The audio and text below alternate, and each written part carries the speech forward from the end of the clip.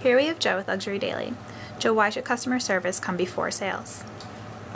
Milton Pedraza outlined a pretty compelling case as to why customer culture should come before sales, mainly because when your customer culture is vibrant and thriving and everybody involved is cheerful and proactive, you're likely going to see an organic growth in sales. And whereas if you're just approaching sales very mechanically with a singular focus, you're probably going to deflate the environment in your company, and that's going to affect sales negatively. So it's kind of going against the grain, but it's still some common sense information that you should cultivate a vibrant internal culture, and that will branch out and benefit you financially.